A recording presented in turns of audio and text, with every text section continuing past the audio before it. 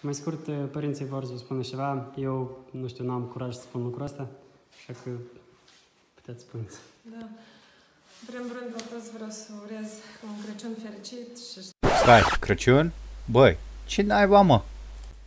Bună ziua tuturor, bună ziua internet! Asta este primul videoclip după un lung timp în care n-am mai scos absolut nimic în limba nativă. Acum am un al doilea canal pe YouTube de un vlogs, dar acela nu prea fac vlog și am vrut să mă reapuc de revizionat videouri, am vrut să mă reapuc, dar n-am mai apucat. Am zis hai să mă axez pe canalul de gaming. Și am zis, hai să scot asta. De ce? De ce să scot asta? De ce să-mi dau și eu cu părerea? Pentru că toată lumea își dă cu părerea în ziua de astăzi, nu-i așa?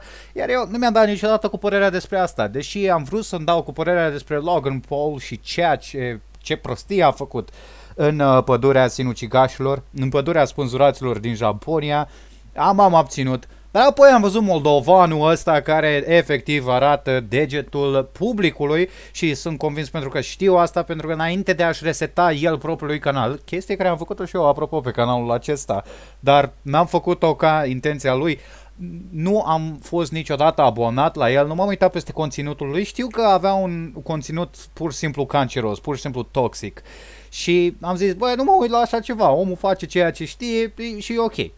Dar asta mi-a atras atenția când am văzut pe Photoshop Tutorials Raw, nici nu știu cum îi zice canalul, oricum am vedeți în imaginea acolo, am văzut că ei își dau cu părerea despre ceea ce s-a întâmplat lui Ilie, că faptul că i-a ars casa, vai.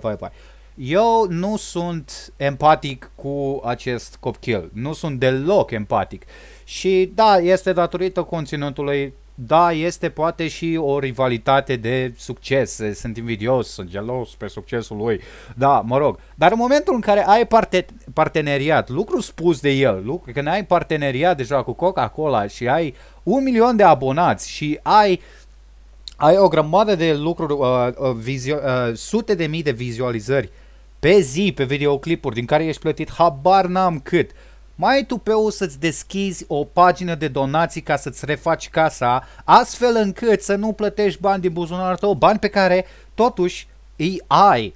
Acum mie îmi pare foarte rău de părinții lui. Vai de capul lor, îmi pare rău că le-au ars casa sau le-au ars obiectele, posesii materiale.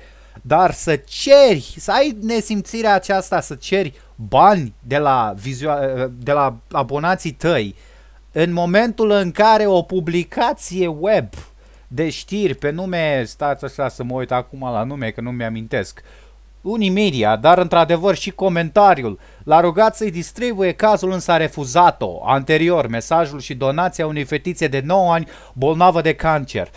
Doamne ferește, este o palmă și este de asemenea un semn că ar trebui să te oprești. Ce este cu teatrul ăsta, frate? Ce plângi în fața camerei că ți-a ars casa? Și apropo, din videoclipul postat pe canalul său, se pare că numai sufrageria este afectată, nu i-a ars întreaga casă, dar tu ceri. Dar când îmi apar pe YouTube și îmi spui că ți-a ars casa și îmi cer bani ca să te ajut să o reconstruiești, când tu ai peste 1 milion de abonați, sute de milioane de vizualizări, ai parteneriate cu branduri mari, Coca-Cola și multe altele, faci parte dintr-un media group precum We Global, filmezi cu GoPro și cu iPhone X de 70 de milioane, apoi mai dă-te. Băi, un fraier se naște în fiecare minut. Suntem cu toții conștienți de asta, dar ce scuză are publicul lui Ilie? Ce scuză au? Nu pot înțelege acest lucru. Oameni buni, gândiți-vă, are parteneriat, are milioane de vizualizări, nu a produs niciun conținut bun, bă, și măcar dacă ar fi ajutat fetița aia de cancer. N-a făcut asta. Știi ce a făcut? Din cauza articolului acela a donat play button-ul primit de YouTube de Gold, a donat unui copil, habar n-am cine este copilul acela, văr, frate, de fapt nici nu am stat să mă uit, am văzut doar că a donat. Asta ca să câștige simpatie în ochii publicului. Băi, hamaraciucă ce ești, băi, mongoloid ce ești.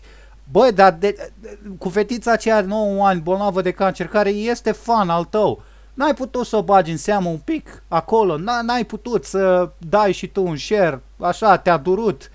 Partea Irinei, așa, băi, nu, te-a durut, bă, nu, Nu vine să credeți. Efectiv, sunt specimene de genul acesta care sunt promovate pe YouTube și au un fanbase extraordinar de mare.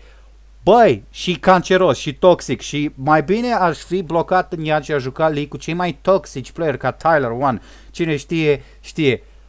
Mai bine aș fi blocat cu ei decât să trăiesc în sfera acesta mongoloidă în care un specimen ca acesta are 1 milion de abonați și sute de milioane sute de mii de vizualizări și mai rău.